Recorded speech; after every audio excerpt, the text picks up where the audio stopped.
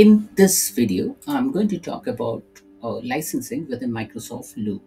Now, Microsoft Loop does not have a standalone licensing model. It basically comes embedded with Microsoft 365 license. So, if you have Microsoft 365 Business Standard, Microsoft 365 Business Premium, E3 or E5 Microsoft 365 licensing, then basically you can use various functionality within Microsoft Loop. As you see over here in the screenshot, uh, if you navigate to a user in the admin center, then you can see a component called as Microsoft Loop, which comes as a part of now. I have an E5 developer license, and that's why it is showing me Microsoft 365 E5 developer. And then here, if I tick this box, then Microsoft Loop licensing applies to me. Now, if I untick this, then I cannot use the Loop component. Now, let me show you in Microsoft 365 Admin Center. If I navigate to my, say, users list, active users list, then under licenses and app, I should be able to see Microsoft Loop component. Okay. Now, under licenses, you will not you will find basically under licenses some of the items. Okay. Now, if you navigate to apps, so if I navigate to apps,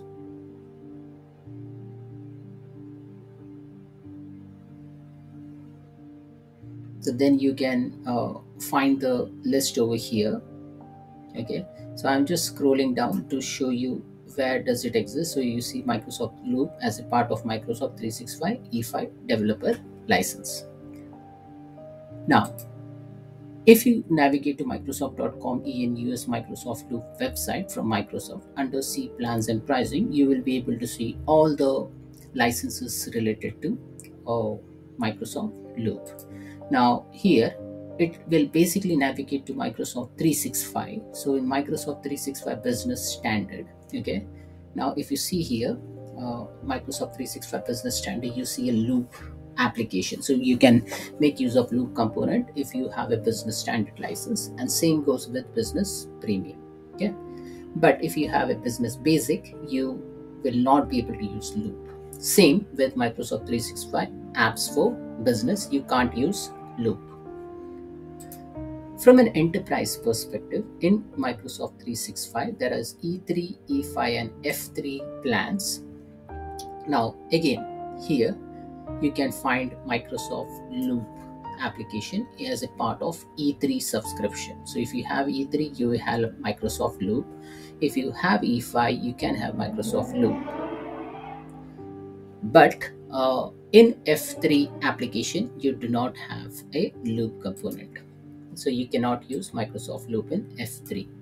Now, same goes with Office 365. So if you have an Office 365 subscription, E1, E3, okay.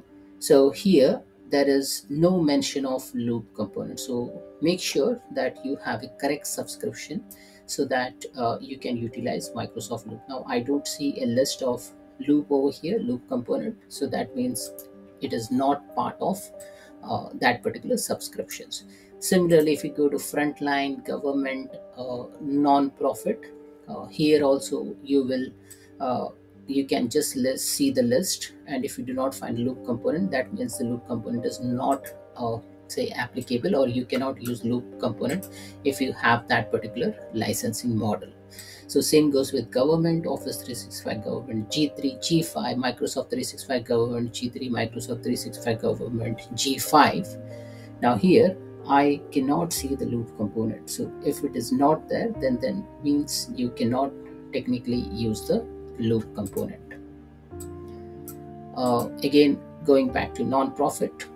So if you have a license which belongs to a non-for-profit organization, here Microsoft 365 Business Basic, Business Standard, Business Premium, here you can't see the Loop component. So that means Loop cannot be used.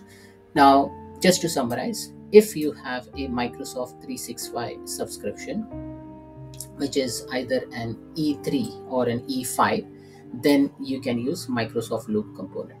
Okay, and again, how to access the Loop component is you need to go into the waffle menu, click on explore all your apps, and once you export all your apps, you can find it under all apps. You will see a loop, and then from here you can click on loop, and then it will take you to loop.microsoft.com, whereby you will be presented with the workspaces. Here the segregation is workspace, recent components and pages, ideas, and you can further go into the workspace and then start authoring your pages. So that's it, folks. This is all about licensing for Microsoft Loop. Thanks for watching.